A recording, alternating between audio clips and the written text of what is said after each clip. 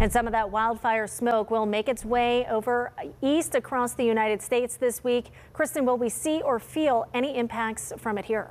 Oh, we could see a little bit of a hazy sky, Erica, but remember last summer we had a pretty big impact with air quality from the Canadian wildfires.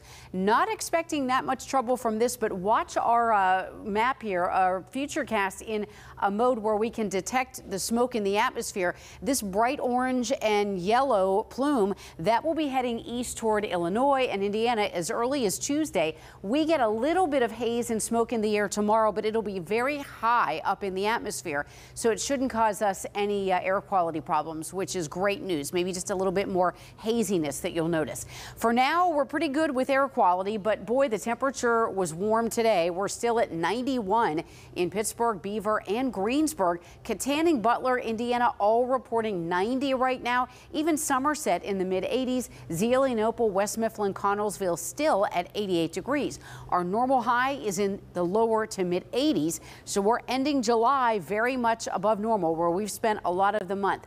Hour by hour tonight, we're down only to about 81 by 11 o'clock, and then the mid to lower 70s by the wee hours of the morning. Still waking up to partly sunny skies tomorrow. Temperatures in the mid to upper 60s, but then clouds begin to roll in and the pattern changes. Our muggy meter, that'll be back in effect, working hard this week today. Very low dew points and humidity levels, so even though it was hot, it wasn't muggy and sticky. Tomorrow that changes. We get dew points rising up into the 60s, and by the end of the week we'll have an almost tropical feeling air mass.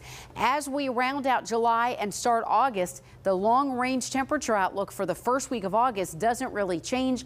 A very good chance that we will have above average temperatures. For now, we're still in between a couple of systems under the ridge of high pressure, giving us clear skies tonight.